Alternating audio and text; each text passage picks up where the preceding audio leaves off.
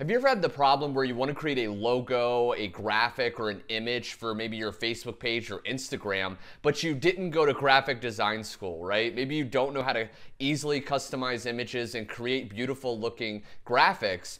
Well, in this video, I'm going to share with you exactly how to use the website Canva to create beautiful images in minutes. So keep watching.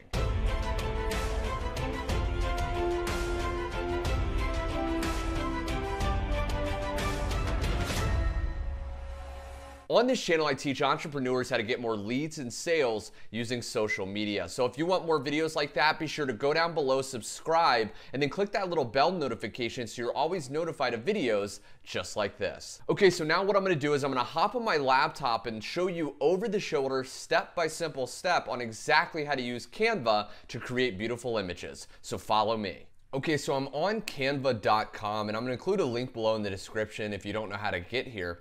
But basically, I'm inside my account. Now, the very first thing you want to take notice is on the bottom of Canva on your account, as you start creating images, they're going to keep them there. So you can just click there and you can actually, make a copy if it's something that you do a lot. But what I want to draw your attention to is that there's really two types of Canva, okay? There's free and then there's a paid version. Now, what I'm going to walk you through in this entire tutorial is the free version. Okay, now you can do the paid version. It has a little bit more customization, but you can pretty much do most of it for free. So the very first thing you want to notice is at the very top, they have these templates for the different popular types of posts you may want to create. Now that's where I personally recommend starting, okay? So if you're specifically wanting to create YouTube thumbnails, you'd want to click on here, and that's going to bring you to the template to create beautiful YouTube thumbnails. If you have, maybe you want to create a YouTube channel art, you can use this, a Facebook event. But for the sake of this demonstration, I'm going to click on Facebook post. And once it opens, what we're going to do is we're going to walk through the creation of a Facebook post so I can share with you exactly how you would do this. So this post, let's imagine that I have a Facebook page and I want to post a positive quote, okay, or a positive message. What you can do is you can go, first off, you want to choose the layout of this image.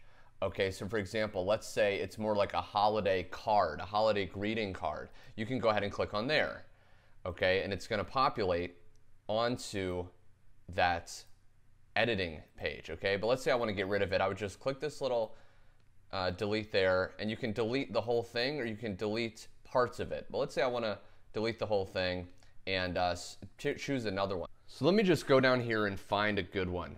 Okay, so let's say I like this one. And as you can see, some say free and then some are actually going to charge you. Okay, so this is totally free. Now let's say I like this. What you'll notice is if you click on these little elements, you can either change the text, you can delete it. So let's say I don't like that and I'm going to delete it. Okay, but I like this circle. Well, it's very drag and drop with Canva, which is what I love. So you can basically just click one of the sides and then drag and it makes it bigger. Okay, so let's say I wanted to, put it right there. And let's say I wanted to change the color of that. Well, if you ever want to change the color of an element, once it's selected, you just go up here, you click there, and you can either click the pre-selected colors or you can actually click here and change the color like that. Maybe you have a brand and your brand is using a specific color, well, you can use that in the image, okay? So let's say I like that. Let's say I don't want these things right here, so I can delete those. But let's say I like this text because I'm going to create a quote. Okay, so let's say the quote I want to create is something like, believe and you will achieve. So now what you can do is you can actually drag this to the middle, okay, and it will line up when those lines show up. If you can see that, that's the middle, okay, so you can make sure you're doing it in the middle. If I want to arrange these texts in the middle, I can just click here and do that. Now let's say I want to put this text in the circle. Well, what I can do is I can actually drag this, okay, pretty big, like that, okay.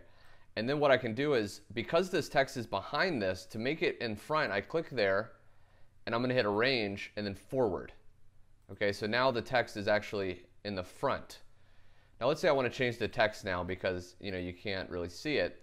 What I would do is I would click this, and then let's say white. Okay, boom.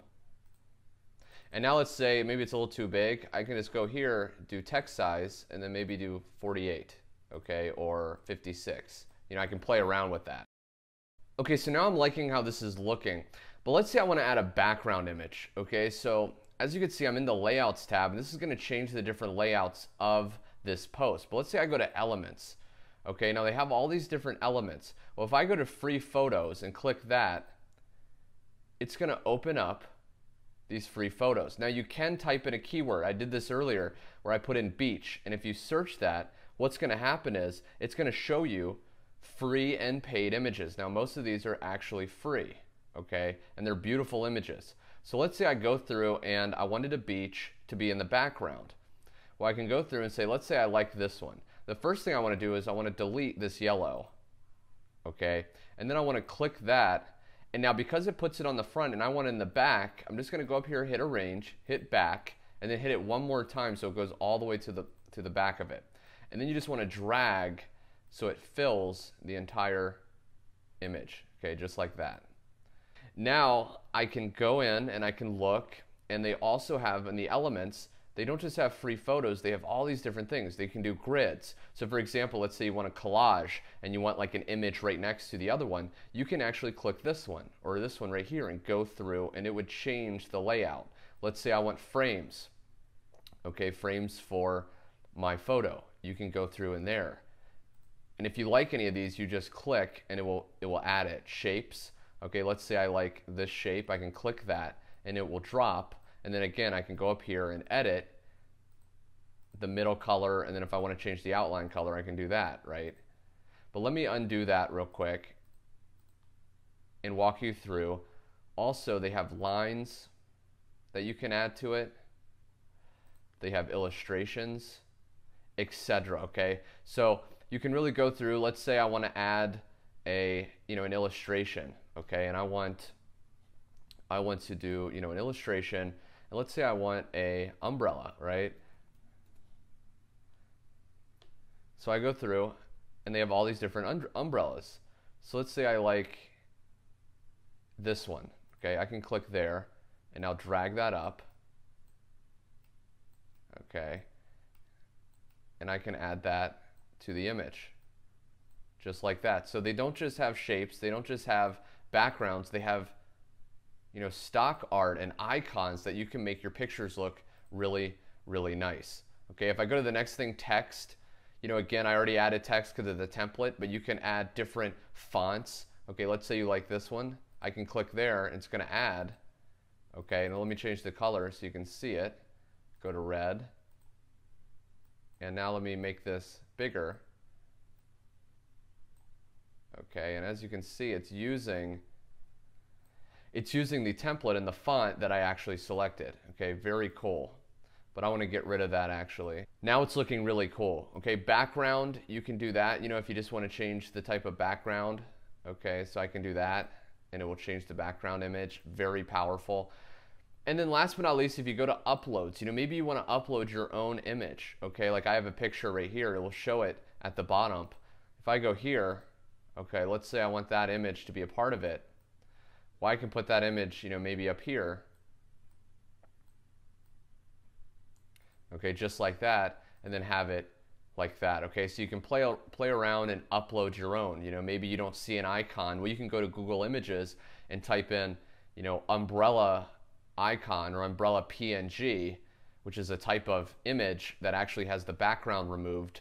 So you can just add it to your image and then really start to create a beautiful looking picture. So now you know exactly how to create beautiful graphics, logos, and images in minutes to use online. But how do you start using these images to generate leads for your business? Well, be sure to grab my free training audio, 17 Ways to Get Leads Today, either down below or head to garrettgetsresults.com/17 ways. On that free audio, I'm going to walk you through 17 different ways to quickly and easily generate leads, and all but one of the methods are totally free. So thanks so much for watching, my friend. If you like this tutorial, be sure to click the like button below, share it with your friends and any business partners, and be sure to subscribe. Last but not least, comment below, what do you want me to help you with next? I'm putting these videos out daily, and I really want to help you get the results you want. Thanks so much for watching, my friend, and I will catch you on the next video.